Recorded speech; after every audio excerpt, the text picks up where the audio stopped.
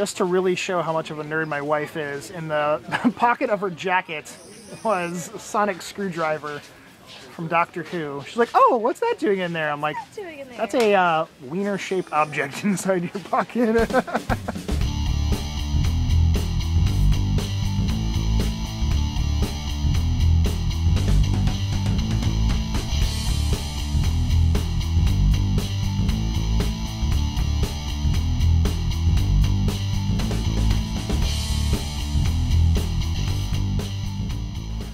What's up? It's fucking freezing. This is the coldest goddamn day I've ever been out here. It sucks. And it feels like deja vu. I feel like I was just out here yesterday. Oh wait, because I was. I don't feel like that. Yeah, he wasn't out here. We had a decent day yesterday, but hopefully the colder it is, the more money there is. That's my logic. There's some more money right there. Woo!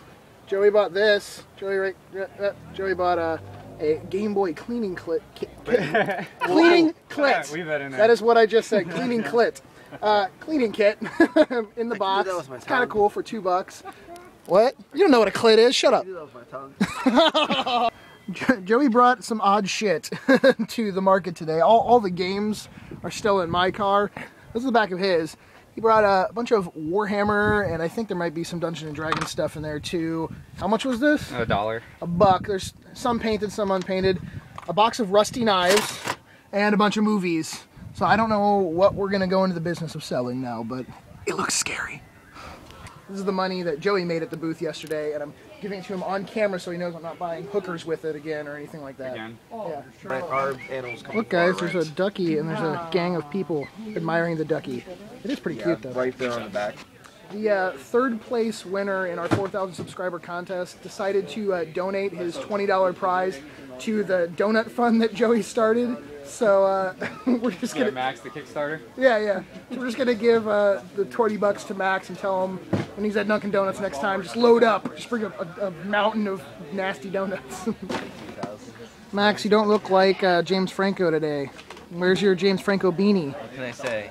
I guess I just don't want to be a freak or a geek. You're not as hot today. Joey won't spend money with us anymore. He's shopping. Oh, he's buying Blood Bowl, but he's shopping at the retail chains, buying all the new stuff coming out. I said he should start doing prostitution. I mean, that's a good way to make money. Just ask Joey. Other Joey. No, wait, your other Joey. Oh, I just got all screwed up. That Joey. So yes, other Joey's buying the sealed Blood Bowl. And then he asked me how much the pack of cards would be. I said, well, if you just spend $5, I'll give them to you for free. So thanks. We have a new lady at the booth. This is the first time she's ever been up here. This adds to our list of women visitors. That sounds really bad. Yes, it does. Yeah, well, anyways, it's my wife. It makes me feel cute. This is my wife, Katie.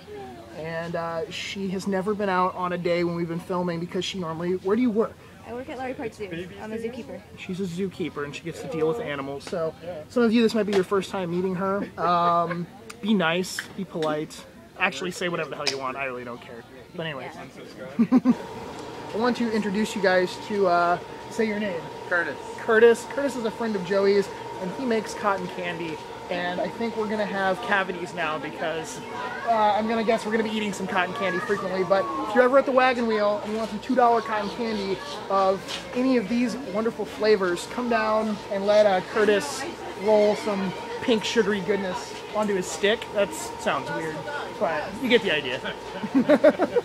Some of you might remember the sword that Joey broke and then had to buy. I thought we were going to get a lot more fun with that. He sold it at the garage sale for $35. I thought we were at least going to get to like chop Max's head off by accident or something. You wouldn't have minded, right, Max? Yeah.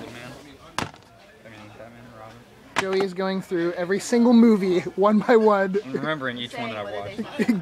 giving us a little review of, does this one suck? Wesley Snipes, the tax evader. What? Check out this tagline, guys. Volcano. You'll have a hell of a time. As quoted by Time. We are totally taking home Idiocracy. I love that movie. I've probably seen it like, I don't know, 5 times, and it has so many just awesome one-liners in it. I did a video about these a couple weeks ago. A YouTuber by the name of Protitus sent these to me, the Sweet Home, and Earthbound Zero reproduction carts that he makes, and he was interested in maybe trying to sell some through the YouTube or through the booth at the flea market. And we're kind of testing them out and seeing if people are interested in them, and some people have been, like Aaron has been interested in the Earthbound. He wants it, but I think we're probably going to price them around like the 30 to 40 mark because, like I said, you guys make them and paint them and all that kind of stuff. So they're more like little art pieces that you can actually play. But it'll be cool to see if, you know, more people seem to be interested in them. What's up, fam? I miss you guys. You know what I'm saying? I'm part of the man. What you drink? You got some purple drink? Oh, Fago, where you at? Oh, what? Fago, are you a juggalo now, Kenneth? Are you Crazy K the Juggalo? Is that what I gotta call you?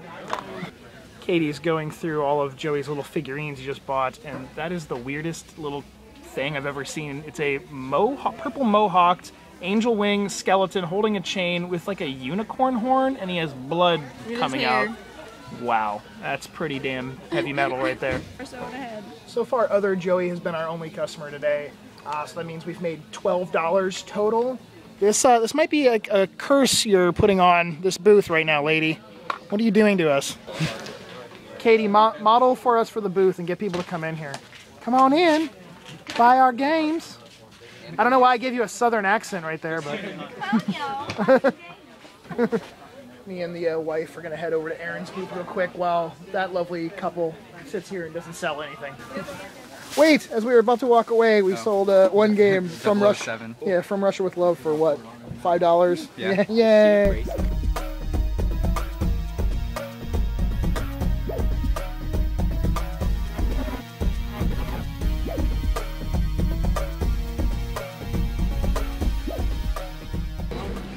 As usual, Aaron is not here, and it's left to these guys to sell games, but this is kind of cool. Aaron picked up Ash from Evil Dead, a little head knocker bobblehead guy.